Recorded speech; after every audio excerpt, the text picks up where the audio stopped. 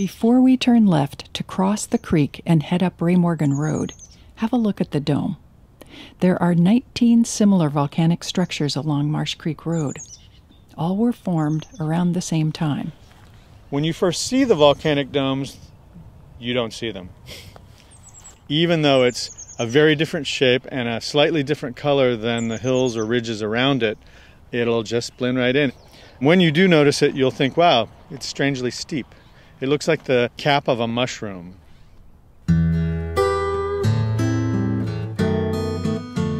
Mount Diablo is not a volcano. Its pyramid peaks emerged maybe a couple of million years ago when ancient rocks from deep underground were squeezed up along faults through younger sedimentary layers. But long before Mount Diablo emerged, big movements in Earth's crust changed direction. A place where magma was oozing up on the bottom of the ocean floor, the ocean-spreading center, collided with the subduction zone off the coast of California. The North American plate then ran over the ocean-spreading center. This caused subduction to cease, but initiated the development of the San Andreas Fault, which became the new plate boundary between the North American plate and the Pacific plate.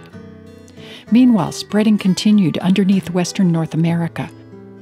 Sometimes the magma that was generated was basaltic, such as the volcanic material seen at Sibley Regional Park to the west of Mount Diablo. And sometimes the magma was rhyolitic or dacitic, as it is here at the Volcanic Dome of Perkins Creek. As the newly formed San Andreas Fault lengthened, so did the zone of volcanism, moving northward up the coast through time. Today, the San Andreas Fault ends just off Cape Mendocino. Geologists can track its development by looking at the trail of volcanoes and volcanic rocks left behind. The plate is being dragged down, and all of a sudden, it's not anymore. There's kind of a rebound action, and the magma comes up to fill the void. It's able to leak out very easily. So what you find is, starting in Southern California, where the plate movement first started to switch over, that's where the volcanics started. And then you can follow it up like a zipper. The volcanic rock at the pinnacles is about 23 million years old. In the Berkeley Hills, about 10 million. And in Sonoma and Napa, about 5 million. And then there's Clear Lake with the geysers. That's where the switchover is going on now.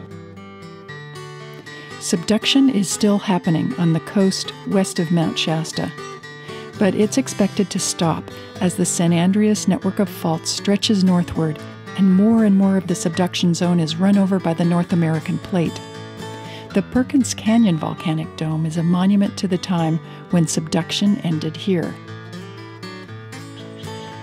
This hill is made of a volcanic rock called rhyodacite, dacite for short. It at one time was lava, melted rock that squeezed out of the ground. This kind of lava is different in composition than the kind of lava that I think most people are accustomed to seeing in places like Hawaii. It's very sticky, having the consistency of toothpaste.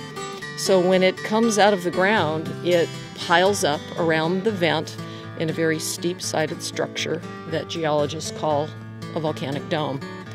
Because this dome is believed to be relatively young, geologically speaking, it hasn't eroded extensively and still maintains, likely, much of its original shape.